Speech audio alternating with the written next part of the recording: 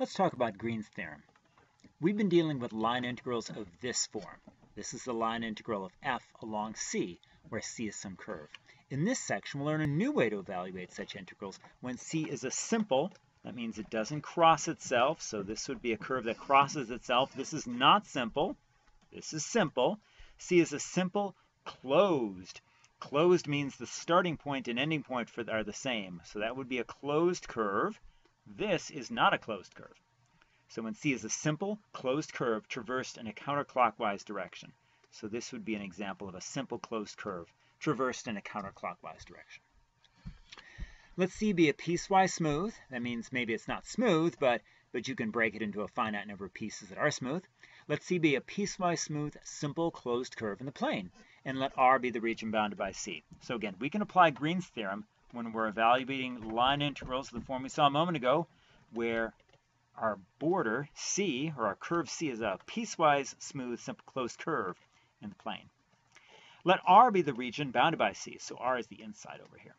If M and N have continuous partial derivatives in an open region containing R, then this line integral of Mn dot dr, in other words, the line integral of f along C, another way to write it is m dx plus n dy. It turns out that this line integral equals just an ordinary double integral, the double integral of partial n partial x minus partial n partial y over the region R, where R is just the border, or what's inside the curve C.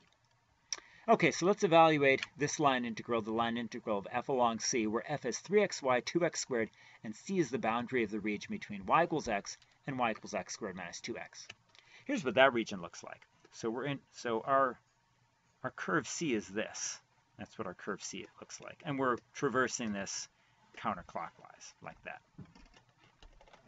Okay, so according to Green's theorem, this line integral, which you can write in this way, you can write in this way, this line integral will equal this ordinary double integral, partial n partial x minus partial n partial y dA. Now again, this is our m, and this is our n. This is our m, this is our n. Partial n partial x, that's going to be 4x, and partial n partial y, that's going to be 3x. Okay, partial n partial y is 3x. So partial n partial x minus partial n partial y is 4x minus 3x, which is also known as x. And again, we're integrating this over the region R. Here's what R looks like. Again, C was the boundary, and R is what's bounded by that boundary. R is the region inside. So our integrand is x. Y in this case goes from this, which is x squared minus 2x, to x. Okay, and x goes from 0 to 3 because these curves intersect at 0, 0, and 3, 3. Okay, so that's what we get for the double integral. Evaluate that by integrating first with respect to y, and we get xy. Y goes from x squared minus 2x to x. Plug in x squared, and we get this. Subtract what we get when we plug in x squared minus 2x. That's what we end up with. Okay, so notice the x squared minus negative 2x squared, this can be 3x squared.